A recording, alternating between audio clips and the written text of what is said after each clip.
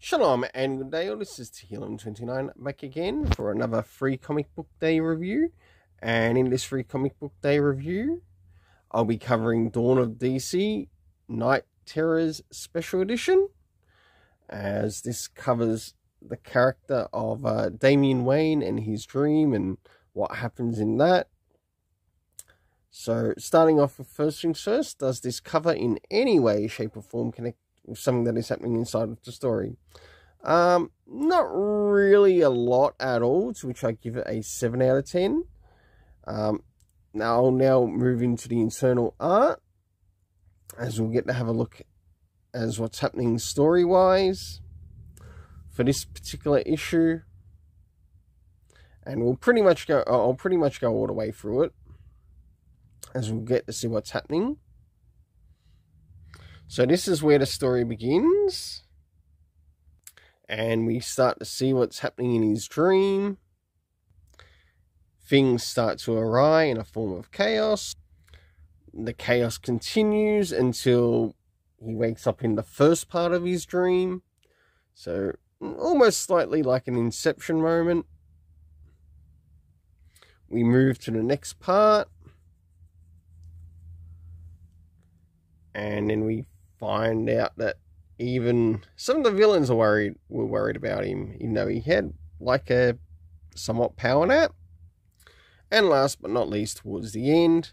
So let's move towards the rest of it as to what this shares. We get a little bit of information as to what the Night Terror event will take, where it will take us. Of course, the huge list.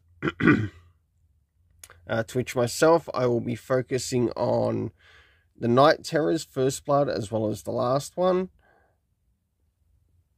Night's End. The Night Terror's actual key issue. Of course, with the Action comics I'll be collecting, the Batman I'll be collecting, the Detective comics I'll be collecting. I won't be getting the Green Lantern, won't be getting the Nightwing one, but I will be getting the Robin one and the Superman one. And they're the choices that I've made in relation to this series. The rest, I ain't touching. I ain't gonna waste my time getting all of these. About the only thing I will do with it is when it comes out, should this thing come out, probably get it in an omnibus. That's how I'd rather read it. And they might want to make it a trade paperback omnibus to first put on shelf, not a hardcover. So we'll get a bit of a look with the covers. So we get the one focusing on Bruce Wayne, plus Superman, Wonder Woman, I think that's the Robin's one, another Robin one, plus some other characters, the Shazam one, the Matina variants,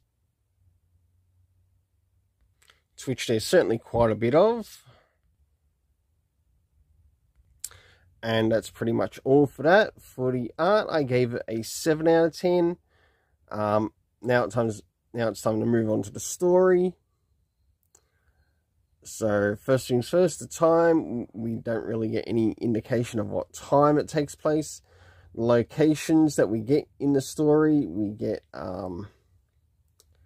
Gotham, of course, the dream world that Damian falls into, and also we get to see Wayne Manor in there. The cast of characters consisting of Damian Wayne, Talia and Bruce, Flatline, kill her off please, so she doesn't return into his life, Connor Hawke, and of course we get to see Wonder Woman. For the overall story rating in this, I give it a 7 out of 10. Until then, let's keep it colourful and have yourself an awesome day.